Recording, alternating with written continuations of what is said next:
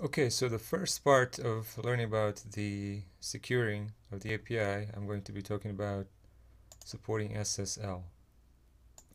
Like I mentioned earlier, SSL is the way that we can send the data in encrypted ways so that if somebody's listening and trying to sniff these packages, they're unable to do this.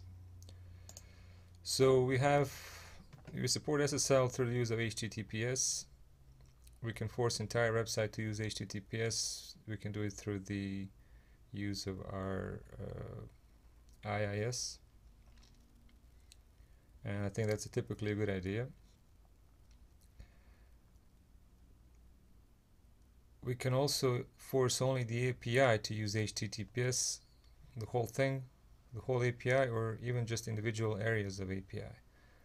And in this example that I'm going to show in code is we do this using filters. So the filter that we create for our supporting SSL will run before API code is executed. So what we do, we'll create a required HTTPS attribute class that inherits from authorization filter attribute, and then we will override OnAuthorization call, inside of which we are going to, if the get method happens, we're going to return some response that will redirect the user to HTTPS and also let them know that HTTPS is required, and otherwise it's going to return not found. So I'm going to go ahead and show this in code real quick. So the first thing that I'll do, I'll go ahead in our filters, I'll create a new class and I will call it require HTTPS attribute. So we will go ahead and inherit from authorization filter attribute, which is inside of system.web.http filters.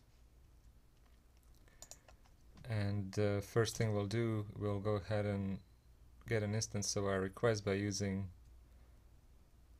first we'll actually override OnAuthorization method. So once we override OnAuthorization method, we'll get this HTTP action context, and inside of this we can go ahead and get our request. So once we get our request, we can go ahead and check this thing called URI scheme, and we can check if this URI scheme is HTTPS. Like so, we check if this scheme is not HTTPS. If it's not HTTPS, then we can continue and we check. Then we go ahead and if the request is GET, we do something. So if request is GET, then we will do some stuff here to return to the user, but otherwise we're also going to return something useful to the user. We're going to return is going to be a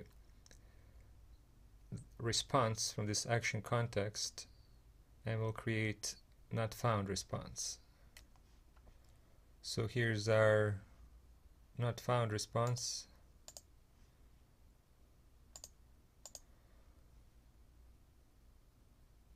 And we will also go ahead and build a context of this response in which we're going to send our HTML. We're going to send HTML string back to the like a header. So we're going to have this HTML string. We're going to return it as a header, and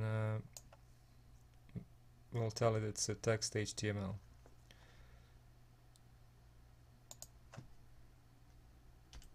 And then here we're going to do something similar, but instead of not found, our initial response right here is going to be found.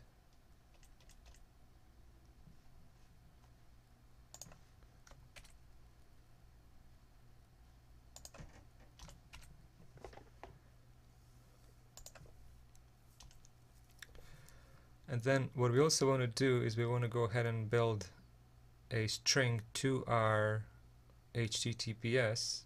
For that we use a string builder. I'm sorry, we use this URI builder object, not a string builder, URI builder.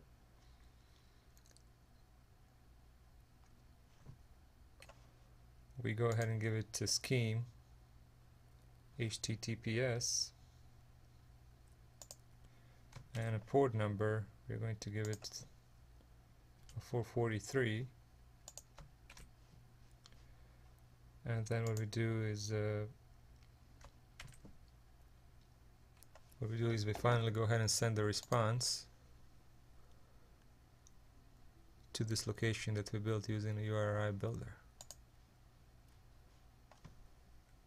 So we have a couple of options how to use this. We can use it, for example, I'll go ahead and open our foods controller, and it can be used for the whole class.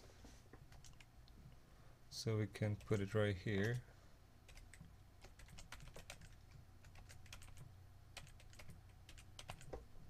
HTTPS attribute.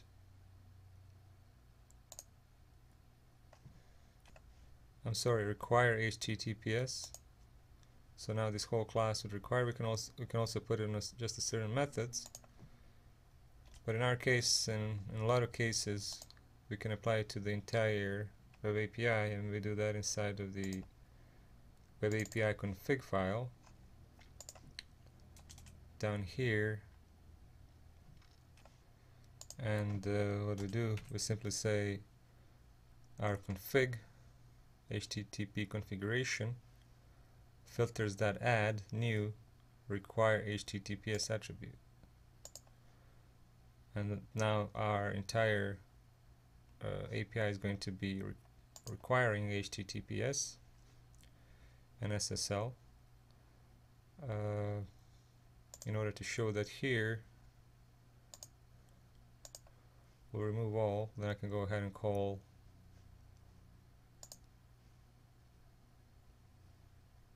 our get, which I don't think on this one is foods.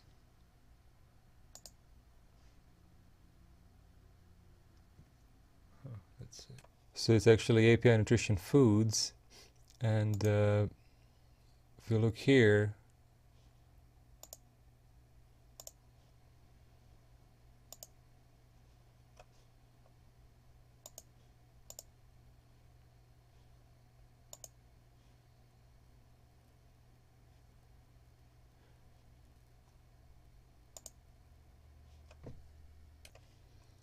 we can see this HTTPS is required, and it's trying to redirect to it, but we don't have it set up for HTTPS, so that's why we're getting this 502.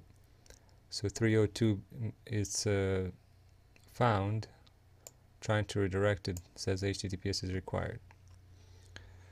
So that's how we implement SSL into our API.